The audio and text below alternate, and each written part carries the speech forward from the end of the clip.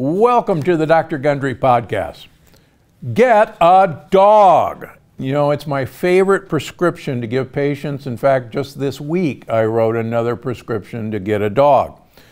Dogs are wonderful companions, offer unconditional love, and most importantly, they keep you active. But just like we humans, dogs and cats for that matter, I've had a cat too, are facing a major health crisis. Obesity and disease are rampant in our four-legged friends, and sadly, they are developing these issues younger and younger. But it doesn't have to be like this.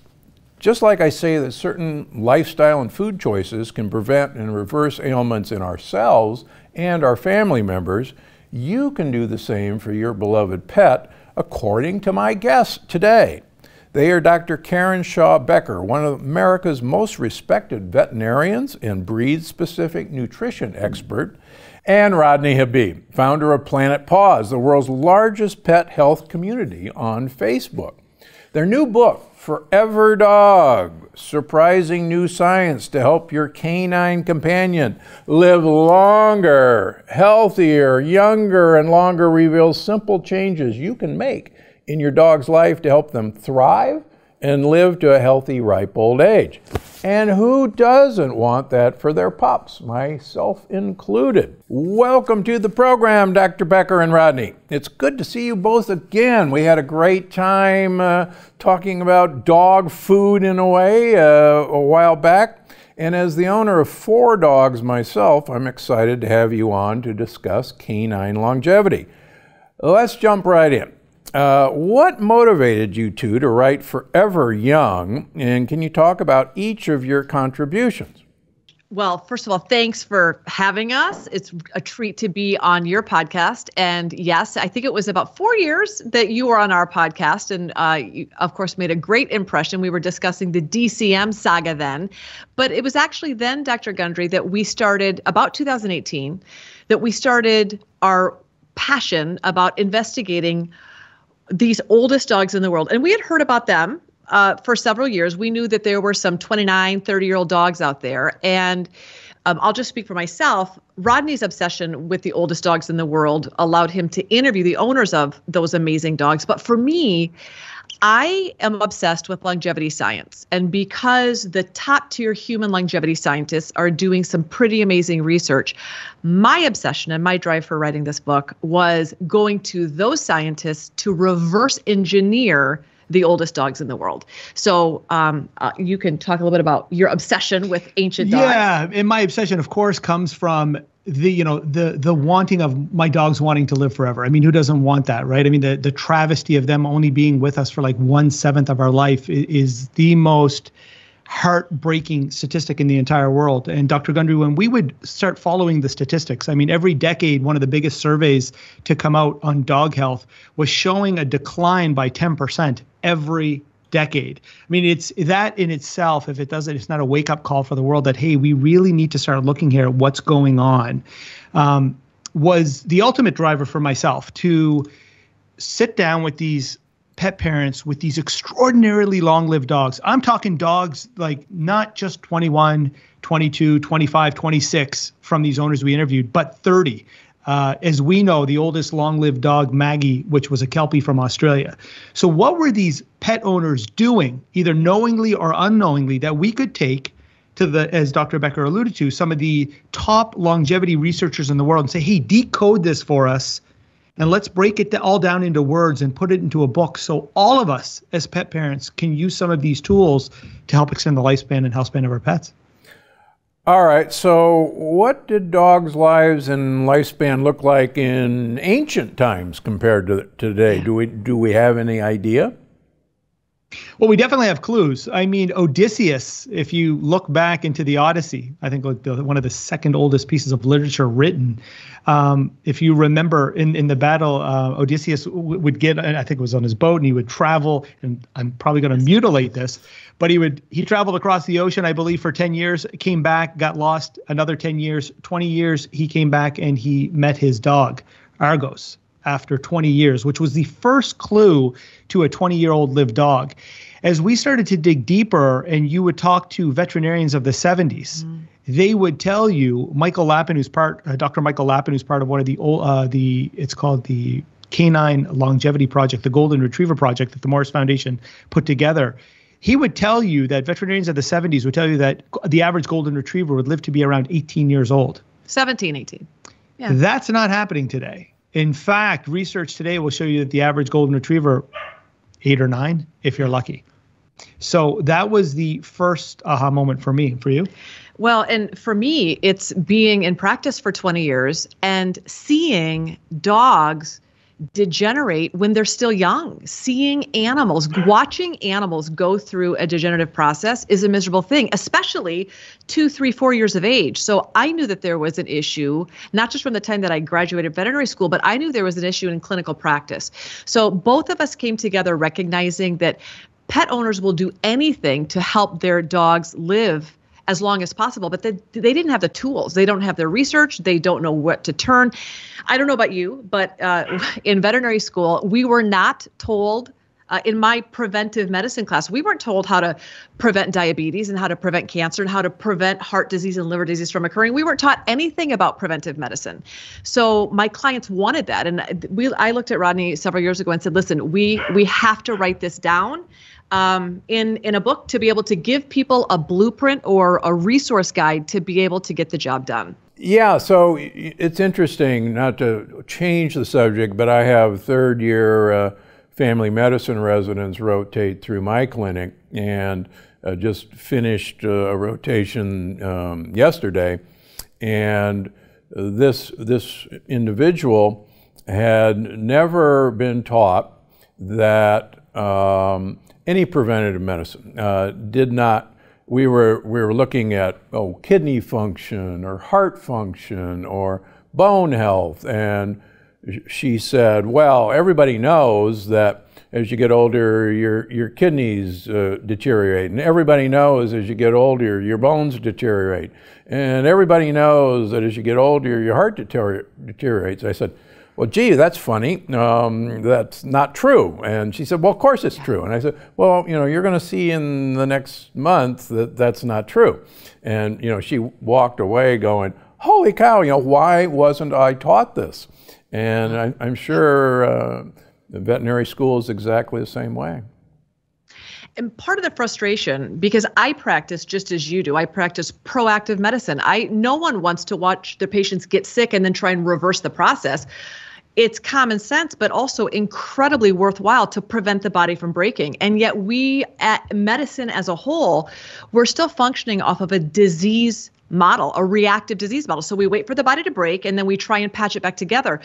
What we know in veterinary medicine is that dogs are breaking cellularly very, very young, 2, 3 years of age. They already are showing signs of cellular degeneration. And that was pretty eye-opening to us. Some of these amazing longevity researchers are actually doing some genetic testing. They've swabbed some of these ancient dogs and they're trying to determine, is there a genetic subset that is allowing these dogs to live an extraordinarily long period of time? Are there environmental variables, which of course there are? Is it related to food or environment or nutrition? All those things play a part. But probably the biggest frustration is that we aren't taught as doctors, and then in turn teaching our clients, who then will be able to advocate for their patients, in this situation, dogs, we're not teaching them strategies to prevent the body from breaking. And that was something that with all of the oldest lived dogs, their owners all had that piece of common sense in recognizing that they would do everything they can to prevent that from occurring. Well, it's a big difference in a mindset towards preventing disease. And it's equally frustrating for the pet parent because, of course, logically, when if you're sitting on the other side of the screen and you're listening to proactive Dr. Gundry or proactive Dr. Shaw Becker, it's frustrating as a pet parent when you go into the world looking for a proactive doctor. It's almost impossible. I'm sure, substantially harder in the vet space than it is in the human space. And so it's very frustrating, at times when you go in and you want to talk about food and you want to talk about, hey, I've been doing some research. I see a lot of these packaged food products, processed foods. Maybe these aren't the best things for my pet. Sadly, you're met on the other end with not much advice in return. You're usually sent home and told to either look up a manufacturer and read what maybe the process manufacturer is posting online, and that's where you're going to get your information. And sometimes that's not always the best information. That's a really important point, Dr. Gundry, the big difference, I think, between veterinary medicine and human medicine is that veterinarians are still, sadly, the last remaining group of health and wellness professionals that advocate eating an entirely ultra-processed diet from birth till death. Veterinarians still advocate only eating ultra-refined foods. That's, I think, a core basic foundational problem when it comes to longevity is we're feeding dogs fast food and expecting them to thrive, and they're not. So that's kind of the conversation starter right there. Well, yeah, and you have the fear of God put in you as a pet parent because you're told that processed food is science. It's scientifically formulated. It's put together, every single nutrient, every single chemical composition is put together to meet all the needs of your dog. And venturing into your refrigerator, pulling out a carrot, pulling out an apple and offering it to your pet will cause diarrhea, could potentially cause pancreatitis. All of these fears. There's arsenic in the seeds of apples and potentially could harm your dog. So stay away from those scary fresh foods. They're very dangerous and just stick to processed food. It's science and it's safe. And man, my grandmother will tell you that that maybe is not the best advice in the world. So let's talk about food. It's interesting. The commercial dog food industry has kept a lot of useful information from us, like you're implying, and yet commercial dog food. I've looked back in the history of commercial dog food, and really the main thing was to make nice form poops that are easy to pick up and aren't very messy. And a scientist years ago figured out if you grind up a bunch of soybeans, that'll actually make a nicely formed poop and everybody will be happy. Correct me if I'm wrong, but I think that's where the first kibble came from. So I want a nice form poop out of my dog, and yet I want my dog to live a very long time. So help me out here. So first of all, you are absolutely correct. We feed little brown crunchy balls, the vast majority. In fact, we just read a stat this morning that still about 96% of 94%. Yeah, 94% of dogs in North America still eating kibble, which is super convenient. No one's knocking that. You open the pantry, dump the kibble in the bowl, and you're done. It's super convenient, no doubt. The question is, how is that making gut biome diversity? How are we nourishing an animal's gut? What exact nutrients are in that bag that are feeding cognitive well-being? How many amino acids coming from meat? Dogs are scavenging carnivores and cats are obligate carnivores. They need meat. When you do the carb equation on the average bag of dog food, they're eating anywhere between 30 and 60% starch. So the vast majority of calories are coming from refined carbs. So we have a biological appropriateness issue with the food that we're feeding. We have, certainly it's convenient, but other than sustaining life and meeting minimum vitamin mineral requirements from synthetic vitamins and minerals, we're not doing much besides sustaining life. And so when we open the conversation to, okay, well, what can we do? We have to start with, of course, the conversation about the gut. And if you've only ever fed your dog one food for 2.5 years, it's really important. Your dog's microbiome is incredibly narrow and incredibly unhealthy. And I will venture to go out on a limb and say that dogs only eating one food their entire life, they all have dysbiosis. They all have a very undiversified, unhealthy gut. And not suspiciously, one of the number one reasons we see dogs in veterinary medicine is GI problems. Everything from gastritis, enteritis, chronic colitis, IBS, IBD, pukey dogs, farty dogs, belchy dogs. It's just what we see. Out of that, then, we see a lot of skin conditions, a lot of chronic allergies, a lot of too many carbs are causing diabetes, and, of course, excessive weight problems. All of these things are wrapped up in the fact that we're feeding this one monotonous diet all along. So there is a stepwise process, and that's one of the things that we work really hard in the book in terms of dispelling these myths. You don't just up and decide to change foods tomorrow, but you can begin diversifying your dog's gut with fresh foods from your fridge in very small amounts. And of course, you use poop as the barometer of how fast or slow you should begin introducing these new goodies to help diversify the microbiome. I mean, the ultimate question is, and what everyone will ask, whether human world or in dog world, what is the best food to eat? What is the best diet to eat, right? And I mean, we're finding out more and more, especially when it comes to nutrition, that they're sort of tailored packages for the individual. Yes, everybody wants to see a great poop. And for us, when we started to travel out, we started to ask these hard questions, Dr. Gundry, to some of these experts. First, when you look at the oldest lived dogs in the world, that's the first place that one should probably start. You got a 30-year-old dog, you have a 27-year-old dog, Bushki from Hungary, you have a 25-year-old dog in the United Kingdom named Bramble, and you have a whole bunch of 20-year-old dogs in the United States. What were these owners feeding? And straight across the board, it was very evident that these owners were feeding a lot of fresh, whole, live foods. There may have been some processed food in those diets, but there was at least a 50-50 blend of fresh, whole, live food. So in a black and white inversion, you have your fresh and you have your processed. But that's not going to hold very well with the scientists. So then we went to talk to the top microbiologists. We went to San Diego, where we sat with Dr. Holly Gantz, who's a PhD microbial ecologist.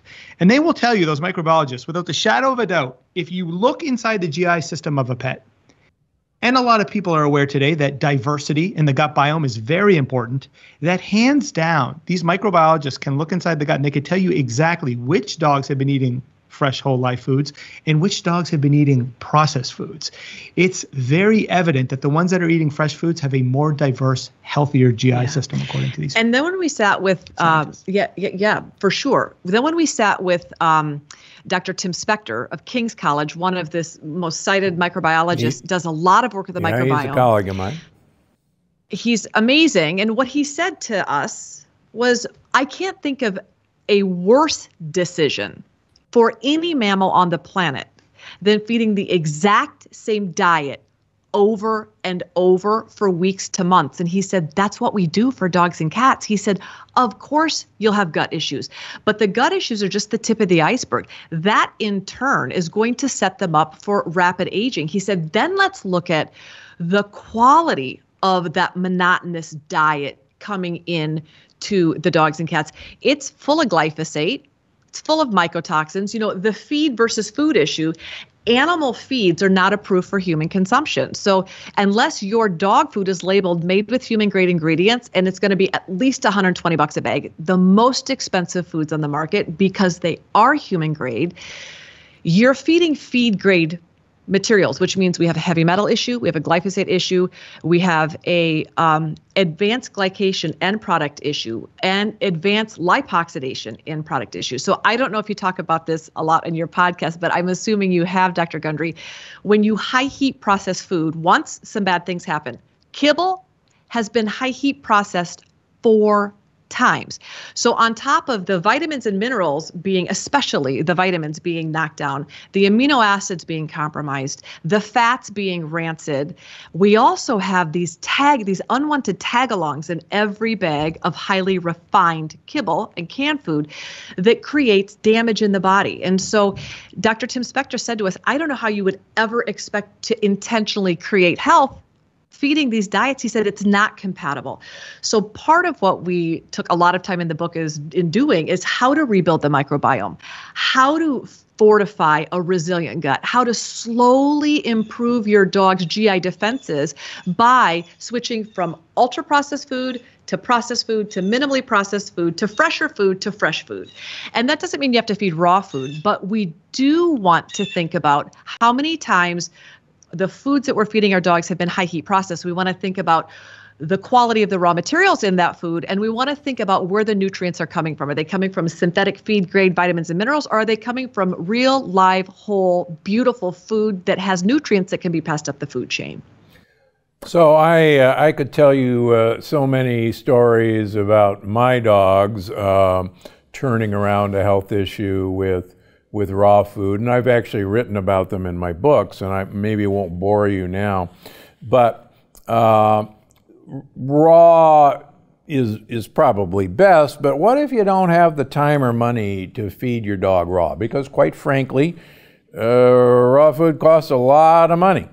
You bet. So what do you do? What's the second best option, or can we meet in the middle somewhere? You bet. That's a great question. And so it was very important for us to be able to address that question. I mean, data came out for 2021 showing that the average pet owner in America is spending a little under $23 a month on pet food. And as you know, as you feed your dogs raw food, it's virtually almost impossible to feed a pack of dogs or however many dogs you may have for that budget. So we took on the challenging task of, all right, how do we start this pyramid of good, better, best, if you may? Now, processing techniques is important. So one of the things that we wanted to break down for the pet parent was, let's say that you're going into your local pet specialty shop and you're looking at a vast array of all of these foods and you have no idea where to start. Let's just start by educating you on processing techniques. The more heat that's going to be applied to those foods, the more synthetic vitamins and minerals you're going to need in there. Now, that may not seem like a big deal, but take into effect that every decade, thousands upon thousands of dogs in America will lose their lives to some sort of recall because either a machine went off kilter and sprayed too much of a synthetic in food. We know that I believe in 2019, Science Diet, one of the biggest food formulators in America, had too much vitamin D injected into the foods, which hurt a lot of animals. So it's very important that when you know that synthetics potentially can go off kilter in food, maybe steering up higher up the food chain with less synthetics in the food might be a great way to go. So we'll show you and guide you along the ways of different types of subcategories of foods that have less heat, of course, raw being the least. And as you start to go down that chain, of course, price starts to eventually drop. But let's just say for a second that you have no money. What can you do? Let's say that you're stuck feeding processed food, kibbles and pellets, and you're just on a budget. Well, one of the most fascinating things that we fell in love with was a study that came out of Purdue University that showed if you went to your refrigerator and let's say that you were chopping up a salad for your family and you had the ends of your carrots that you were not going to eat, the ends of your celery that you were not going to eat, a little bit of kale that might not look, let's say it's a little soggy. Right? A dented blueberry. A dented blueberry. Who likes squishy blueberries? No one. Purdue. But your dog does. Absolutely. Purdue University funded a study to show on Scottish Terriers that dogs, who are also prone to bladder cancer, by the way, dogs that were fed these vegetables, green leafy vegetables, orange vegetables, 3 times a week, saw anywhere between a 70 to 90% reduction in the development of bladder cancer. So if you have no money, you can still use some of these odds and ends in your refrigerator that you could add if you can't afford raw food. That could help substantially. Well, and it's a lot like the healthy food crisis we have in North America. It is way cheaper to feed your kids through the dollar menu, which is appalling. You go to Whole Foods and buy organic fruits and vegetables. It is no joke expensive. It's way cheaper to buy terrible food that your kids aren't going to fight about eating because it tastes amazing. No one's going to argue that. Here's the difference. If we do feed our kids or our bodies, the average person in North America, about 50% of their daily calories are taken in the form of processed foods. 85% of dogs in North America only consume 100% of their calories coming from processed foods. They never get any fresh living whole foods. So even if we're occasionally eating crappy foods ourselves, we don't do it every day, all day for every meal, but we do it for our dogs. So yes, share all the fresh foods from your fridge that you possibly can. That's going to put into your dog's body fresh living whole foods. But if you can move from, let's say, extruded dry kibble to an air dried kibble, that is less heat, to maybe a dehydrated dog food or a freeze-dried food where it's just cold. That is a whole lot better. I mean, homemade diets are actually the cheapest way to feed your dogs, but it takes a ton of work. It's like cooking for yourself. And you got to follow a recipe to make sure you're doing it right. So you can offset perfection, like the foods that you wish you could feed. Everyone probably wants to feed an all raw, organic, species appropriate, free range, ethically sourced diet. But if you can't do that, there's a lot you can add in with goodies from your own fridge to offset the amount of processing in the dog food. But to talk about the power of the teaspoon, Dr. Gundry, so to go back to your original question is, what if you can't afford to feed maybe all raw?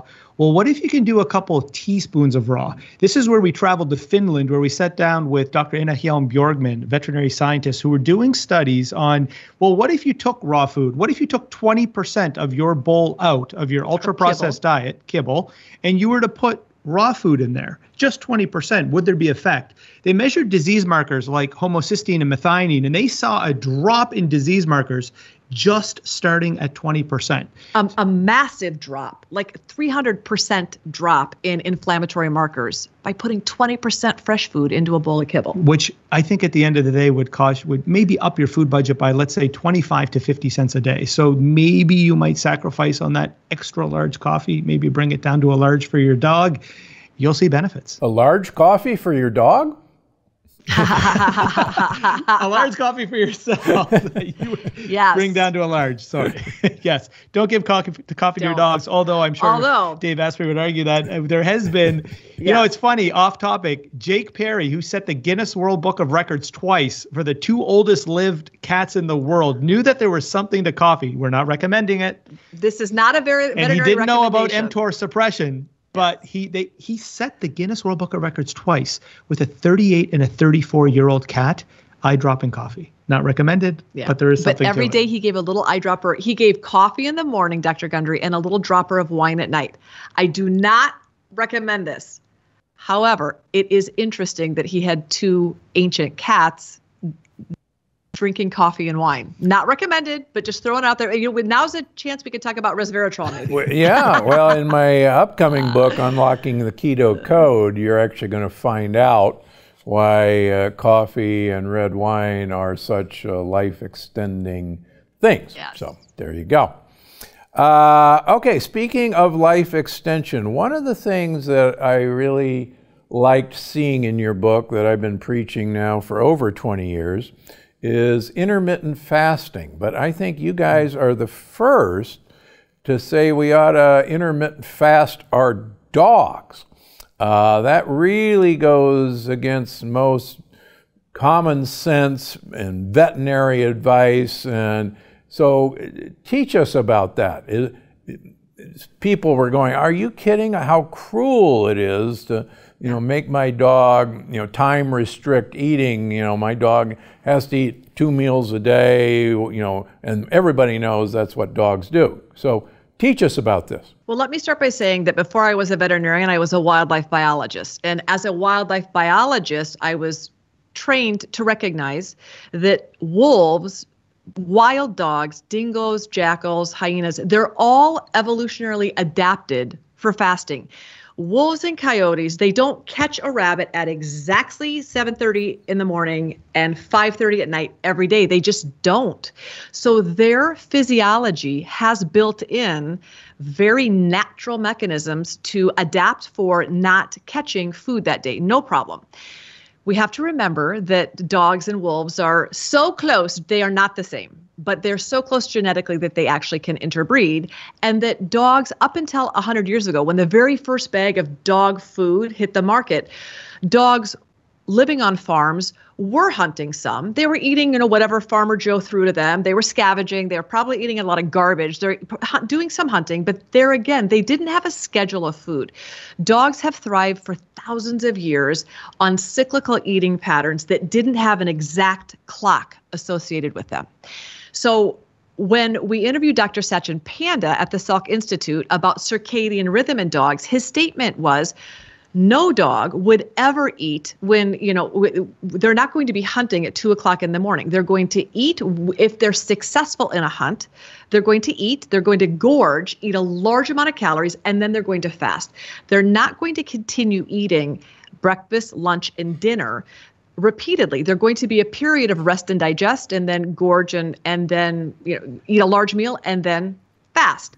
What we have seen metabolically on the researchers we've talked to, but also when we interviewed the great folks at Keto Pet Sanctuary, is that there's some real magic that happens in the body during this fasting period that you, of course, know all about. But that's the only time that a dog's body can rest, repair, restore is in between meals.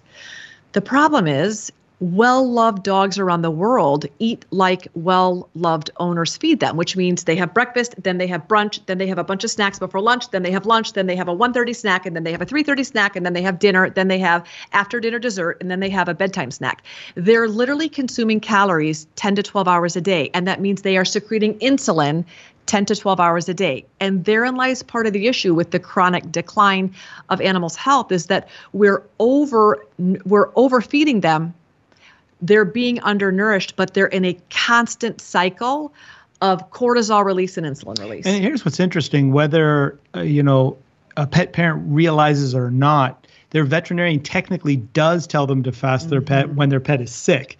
You'll always get a call, when you make that call to your vet, that emergency call, oh my gosh, my dog's got diarrhea. Typically the vet on the other end will be like, hey, fast them for 24 hours. Water. When we say fast, always fresh, clean water available. And typically magic happens within those 24 hours. All of a sudden, miraculously, that dog seems to get better. Now, this is real interesting, too, because when we sat down with Dr. Jason Fung here from Toronto, nephrologist, he was telling us, the average human is putting food in their mouth 10 times a day, not 3 times. We think about 3 meals a day, but they're putting around 10 different types of foods. They go to the refrigerator, they're snacking. Oh, and by the way, they're sharing those treats with their pets. So as Dr. Karen Becker alluded to, dogs are eating almost 10 times a day. And every single time you're getting glucose spike, you're getting insulin release, and things are happening in the body that I believe that not a lot of pet parents are aware of. Now, fasting is challenging because I can, in my retrospect, speaking on behalf of a pet parent, you do kind of feel awful looking at those adorable eyes and saying, oh gosh, I'm not going to give you any food today because I love you. It's not an easy thing to do. So we try to break it down into stages. There is a ton of research out there that shows the magic of autophagy and what happens when there's not food in the belly. And believe it or not, if you've got a dog in a cancer situation, Dr. Becker mentioned we went to Keto Pets, where we sat with Dr. Dominic D'Agostino and the whole team down there, where they were able to, if not halt, reverse, or slow down these cancers, of course, putting these animals into a ketogenic diet. I'm very excited for your book that's on the way. But the benefits as well of what happens when food's not going into the body and how they're able to slow down the cancer process. So this is something that if a piano's not falling from the sky and you're not in an emergency situation as a pet parent, you're not really listening to fasting your pet. But one thing that was really impactful for us was one of the well-known longevity studies in the dog world that they use in the human space today, by the way. This was a controlled study over 12 years on golden retrievers, where they were like, well, what would happen if we fed dogs ad libitum, meaning how most pet parents feed their pets? You pour a bowl of kibble out for the dog and you leave it out for the whole day. And whatever Rover wants to eat, he's going to eat. But what would happen if we were to take 25% of that bowl and reduce it over a dog's lifetime? Would there be some sort of impact? You said it to me yourself years ago when you were on my podcast, which was so impactful to me. You said, I remember, and I'm going to paraphrase here, but I believe if I'm not mistaken, either it was your father or cardiologists would say that you have only so many heartbeats until your heart stops. And you took it and reversed it and said you only have so many calories you can use up until you reach that maximum threshold. So if you only have, let's say, hypothetically, 1 million calories in your lifetime, you can get there fast, eat them all at once, or you can slow roll it and live as long as possible. Well, this holds true for these dogs. These dogs, Dr. Gundry, that got 25% less calories a day over that 12-year study, on average, lived anywhere between 1.5 years to 2 years longer, just because they reduce 25% of those calories from the bowl. So what we advocate is not that you skip a day of feeding, although dogs do fine. And if your dog is under 5 pounds, feed them every day. But dogs over 5 pounds, I have a 10-pound Doxy. I fed him once a day his whole life. He lived to be ancient and 0 health problems. But that being said, we do advocate feeding your dog every day, because who wants to fast their dogs? Who wants to fast themselves? No one. But what we do advocate is that you create an eating window. And by you creating an eating window for your animal, let's just say that you work all day, you're not going to be around your dog who's constantly saying, hey, you're kind of by the fridge. What do yeah, exactly. So that is a built-in fast. So if you are working from home and if your dog is a breakfast eater, get up and feed him breakfast. But the time that you start that first meal that goes in, try and get all your dog's calories in an 8-hour window. And by doing that, you're giving the body the remaining time in a 24-hour period for rest, repair, and restoration, for autophagy to occur, to all of the magic to occur in the body that needs to happen to reduce cellular aging. So let's just say that your dog is not a breakfast eater, and many dogs aren't. I have to say, as a veterinarian, one of the biggest questions I get from clients are saying, I get up in the morning and I want to eat breakfast, but my dog isn't hungry. So I add I add mozzarella cheese on the top of my dog's food. They start doctoring up their dog's bowl, bacon. They want their dogs to eat a big breakfast. Well, if you think about it, dogs being Canis lupus familiaris, they would hunt once later in the day. They're not big breakfast eaters. So if your dog says, hey, I don't want to eat breakfast, awesome. Honor your dog's physiology. If your dog comes to you at noon and says, I'd like my first meal at noon, great. Then that's the beginning of your dog's eating window. And then if you can get that second meal, if you're going to feed twice a day, then get that second meal in within 8 hours so that you can provide this other opportunity for your dog's body to reset itself metabolically. That's a good point. And again, we have 4 dogs and 3 Labradoodles and a rescue miniature poodle. We always have one rescue dog, and that's another story. But we have one of the Labradoodles, the mid-size. She is totally uninterested in breakfast. Everybody else thinks breakfast is a great idea. And she says, no, not interested, and we just, and she never eats it. So, but we still put it out because she likes to growl at everybody else. But she won't eat it, and and she's pretty smart. We'll see how long she lives. Our last rescue dog, we actually had to put down at 19, but he lived most of his life on the streets in LA, and he came to us about 6 years ago, and kind of on his last legs, but really skinny. And one of the things that's interesting, I think, he actually had some good, long-term tactics because, he made it 19 years, and we really thought, well, we're just going to nurse him through his last year of life, and he lived another 6 years with us. So anyhow, so yeah, dogs are pretty smart if we'd let them do what they want to do rather than right. And rather than so, what do you think about all these dog treats and dog cookies and all these yummy little things, and we're pampering our pet by doing that?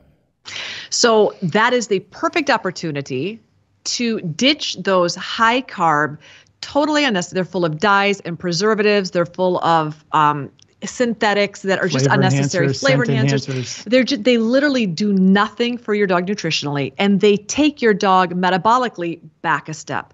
So even Dr. Gundry, and they're super expensive. Treats are some of the most expensive food products on the market. So even, let's just say that you can only feed ultra-processed kibble because of a financial reason. Don't spend money on crappy dog treats, nothing from the supermarket.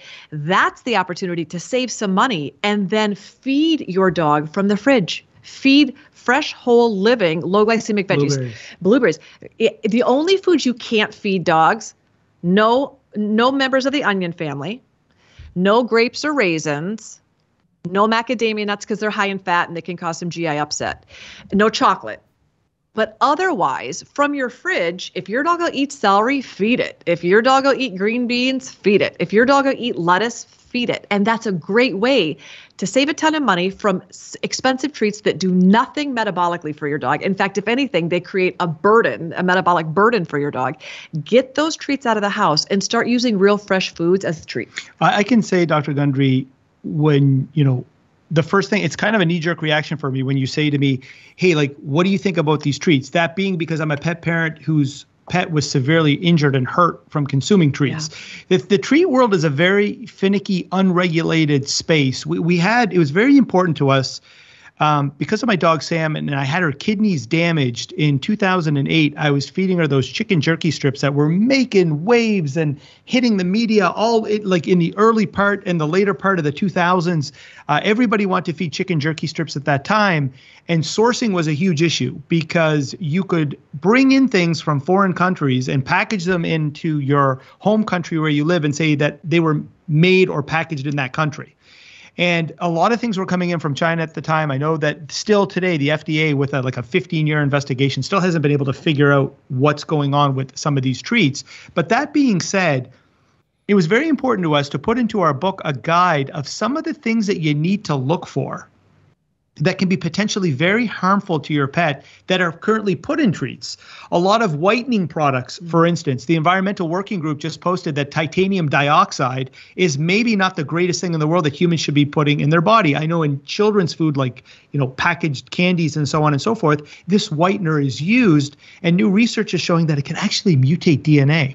Well, these whiteners, like titanium dioxide, are in almost every single pet treat. Everything. It's because in rawhides, yes, dental gels, veterinary prescription diets. It's in everything. Remember, these treats are made to appeal to you, not so much your pet, because you're buying it. So if it looks delicious to you, if you buy a treat that looks like bacon, it's bacon flavored, but there's no indication of bacon in the treat.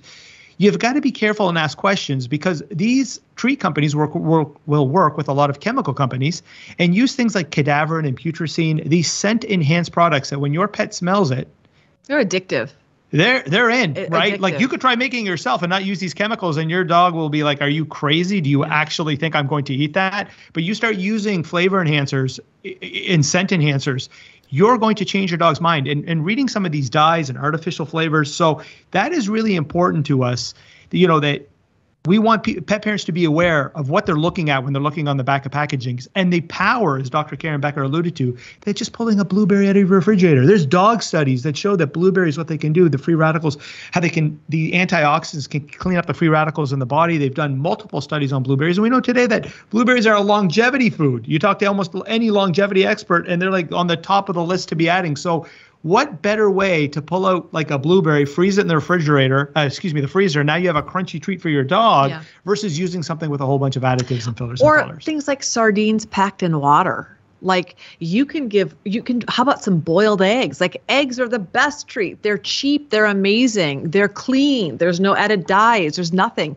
Dogs love eggs. So there's some easy, simple things right in your fridge that can completely replace those ultra processed treats that do nothing for your dog, and they're incredibly expensive. And you end up paying to give your dog health conditions that you have to then pay your veterinarian to try and fix. So you're better off just feeding clean foods, clean treats to the best of your One ability. last thing that we'll add, Dr. Gundry, is there's some incredible pet parents, small farmers who have like small farms, or people at the farmers market that are actually doing some incredible things because they want to avoid these type of synthetics and dyes. If you have a local farmers market and they're making homemade chicken jerky, or you can buy chicken breast and chop it up and you can just give cubed chicken, fantastic. So there are some amazing treats made with human grade ingredients that are single ingredient. You flip over the back and it just says rabbit meat or lamb lung or venison liver. Those are excellent single ingredient, high protein. As long as you can pronounce everything on the label,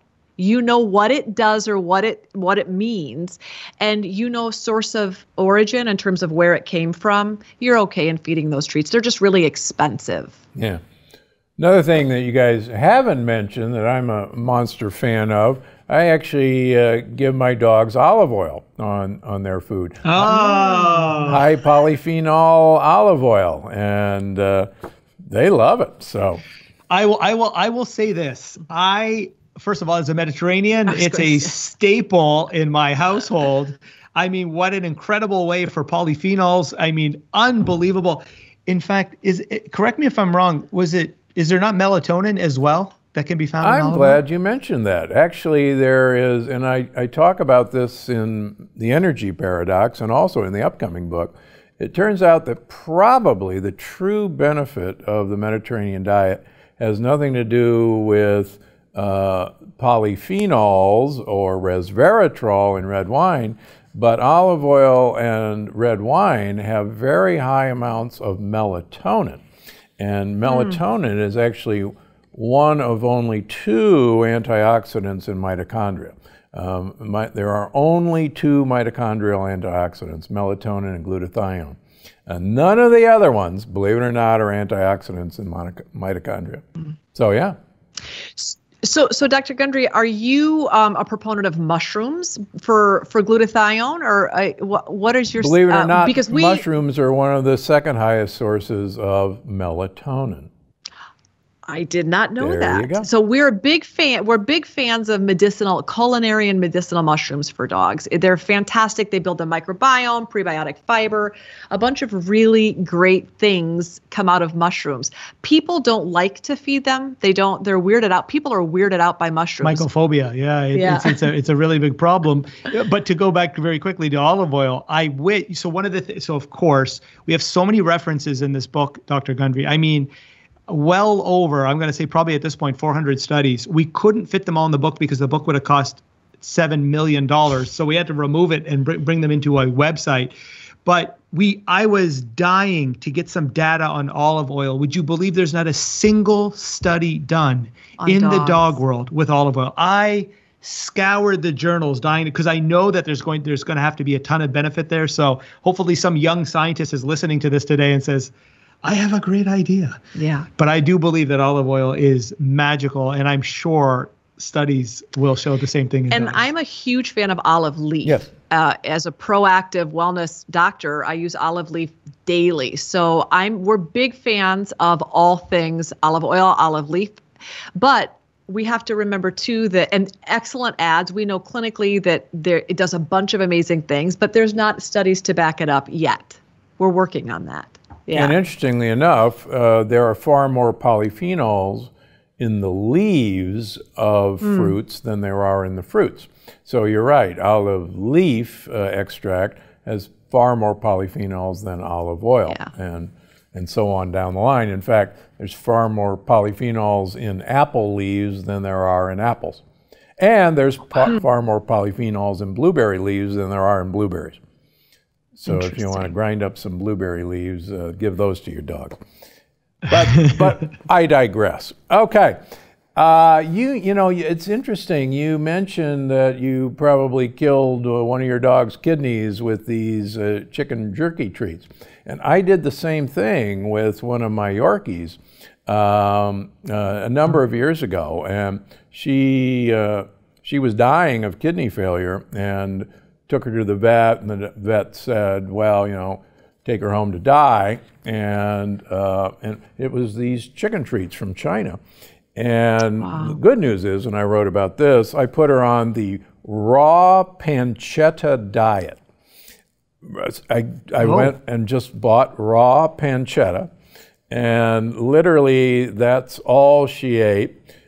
Her kidneys reversed, her edema went away, she had ascites in her belly, and she rejoined the pack and lived another 3 years after being sent home to die. Wow. But yeah, I did a good job of killing her kidneys, inadvertently, of course. Well, let me say this, because first of all, you're unbelievable for taking the nutrition into your own hands. That's the scariest thing as a pet parent in the world.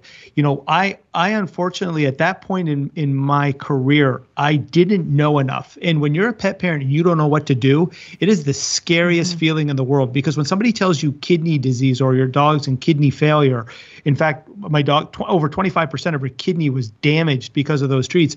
I didn't know what to do, Dr. Gundry. And so kudos to you for taking the diet into your own hands. Once I learned that I could take the diet into my own hands, I reversed the prognosis of my dog that was given 6 months. In fact, I had her scheduled for a euthanization because they told me it was the humane thing to do.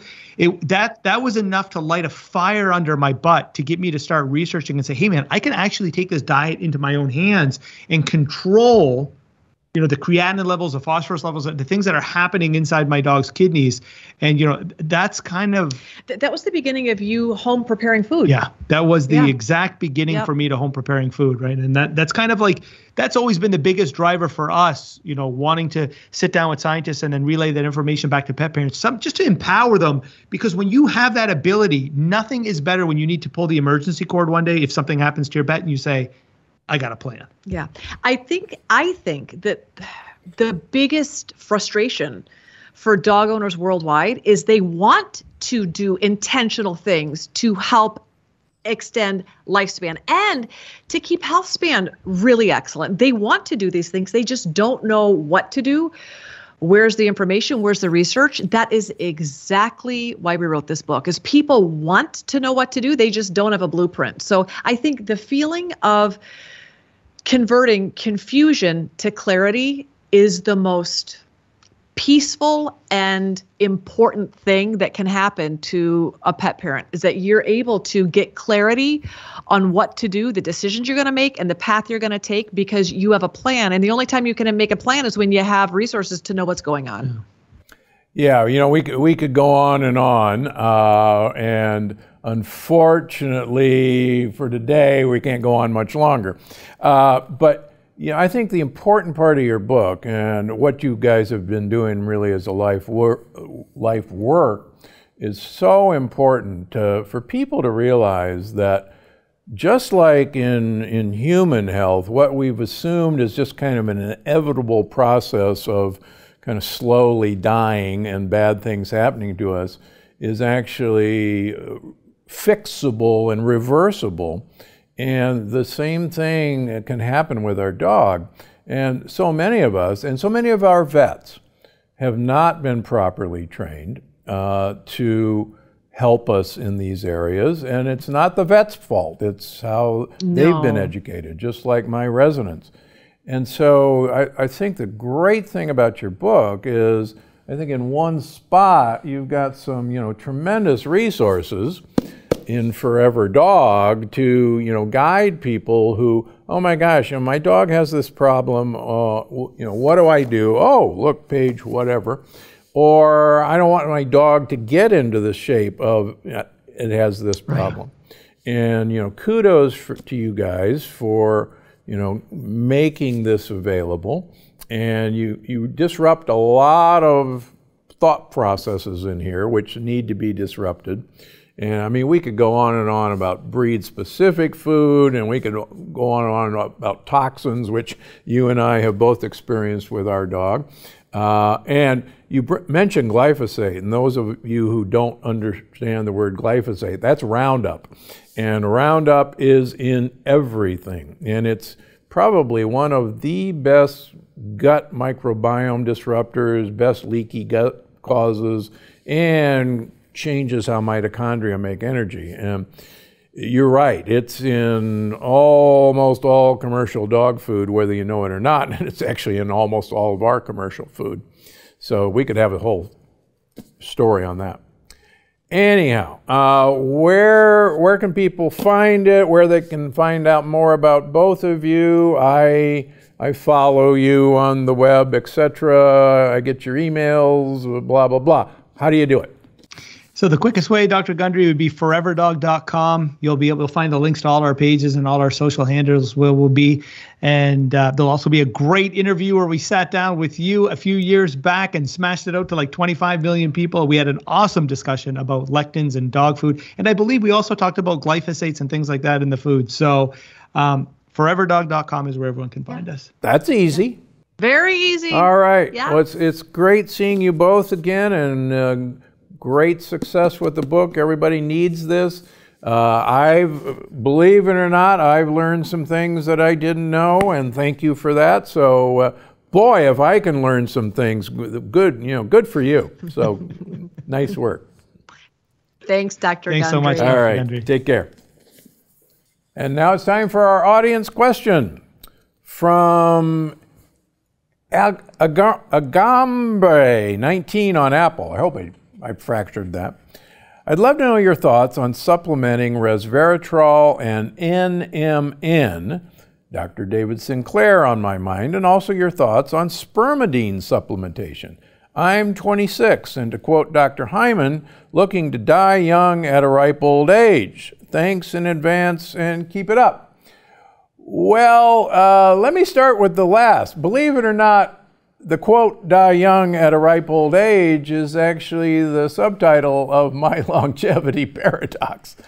So, and I guess I appreciate Dr. Hyman passing that quote along. But yeah, that's from me, and that's what we want to do. As many of you know, I'm considered a good friend of Dr. David Sinclair, and I am a big fan of resveratrol and various compounds in the nicotinamide family. There are a lot of ways to skin a cat with these compounds, and I think they're useful. I think they're a part of a program of increasing your odds of dying young at a ripe old age. But I think, as I tell anyone, really, if you are going to implement one thing and one thing only to extend health span and lifespan, intermittent fasting, which you just heard about in dogs, is probably the #1 effective method. And you'll soon see in my next book, Unlocking the Keto Code, how profoundly effective time-restricted eating, intermittent fasting is in hitting the same genes that resveratrol and MNN hit. So, hope that answers your question. Now it's time for the review of the week. Oh, and she just wrote the same review, Gundry 19. Every episode is worth a listen. It may just save your life. I've been a big fan of Dr. Gundry for a while, and I can say without a doubt, every episode of this podcast is worth your time. Whether you're trying to improve your health, stay healthy, or stay ahead of the curve on the most current health conversations and breakthroughs, there is something here for you with Dr. G, a trusted source and brilliant guy. Thank you, Dr. Gundry, for bringing the science that us armchair health nuts and biohackers need to know out in the open so that we can take control of our health. 5 stars all day long. Wow. Well, thank you very much, Gundry 19. And for those of you who are watching or listening for the first time, please send us a review on iTunes, and maybe you're going to get read. And again, thank you for these comments. This is why I do this. This is why I get up every day and see patients 6 days a week, to bring you the important information you need to know to take control of your health, because nobody else is going to do it for you. And you know why I do this, because I'm Dr. Gundry, and I'm always looking out for you. We'll see you next week. Before you go, I just wanted to remind you that you can find the show on iTunes, Google Play, Stitcher, or wherever you get your podcasts. Because I'm Dr. Gundry, and I'm always looking out for you.